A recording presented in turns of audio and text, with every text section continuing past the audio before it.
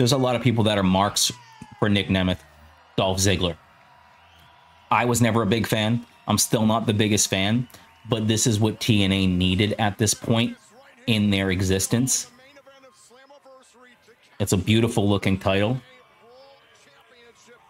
I don't think that Dolph Ziggler is really like a magnetic, larger than life personality, but when he's in the ring, he gets the job done.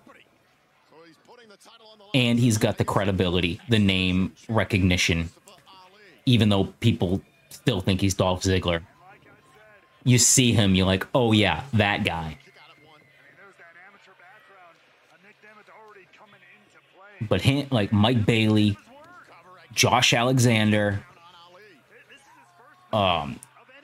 Jordan Grace, there's a handful of other guys on here. If they were in NXT, they would take over and be the bigger stars in that company. Well, there's plenty of familiarity between these two, dating back a number of years, a number of encounters, and a number of different scenarios. So what TNA needs to do and what WWE needs to do is let AJ Styles come in to the build for Bound for Glory.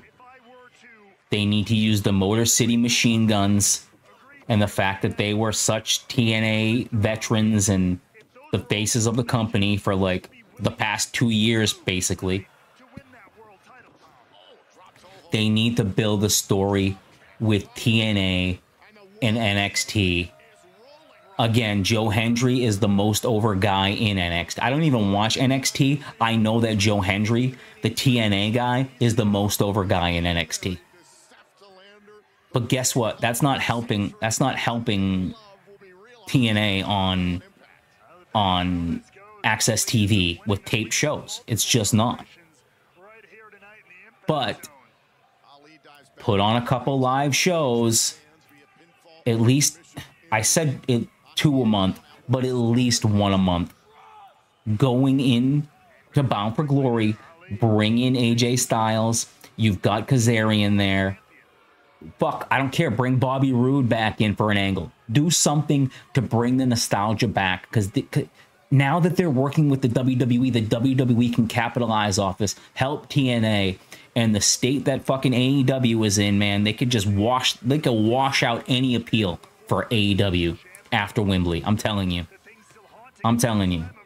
The only thing that's looking up for AEW is if Shane McMahon shows up and becomes like part owner or something. Gets his own creative control.